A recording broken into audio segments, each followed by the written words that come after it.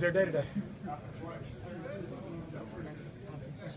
Couldn't get to him. You know, you get a guy like that maybe at a time where you're going to find somebody open.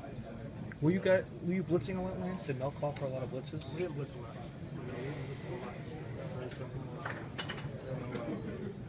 How we can get four-man rush, you know, but on a lot of occasions. And, you know, whether escaping the pocket or staying right there, you know, he's able to catch the ball in a couple different ways and find some going through the quarter.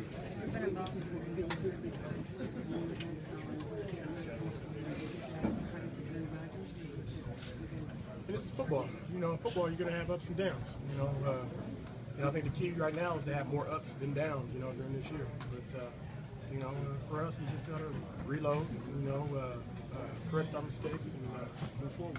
How much did it hurt not having Jared in there? Well, it hurt having a lot of guys, you know, that wish we had, you know, Peanut, you know, Jeremiah Ratliff, you know, a lot of guys that we certainly could have used, you know, but absolutely, Jared's a big part of what we do. You can always help, but does this worse because you could have really put him in a big hole today?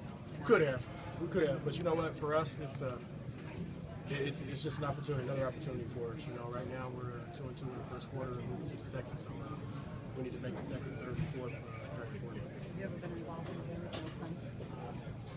Yes.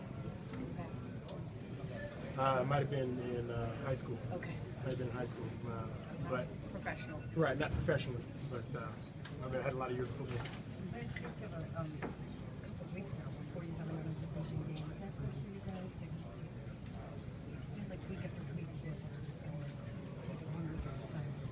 Well, that's good. I mean, you got to take the season. You know, it's that important. You got to take it 1 week at a time. You know, for us, the next week is going to be our most important. Thanks, Lance. Thanks, Lance.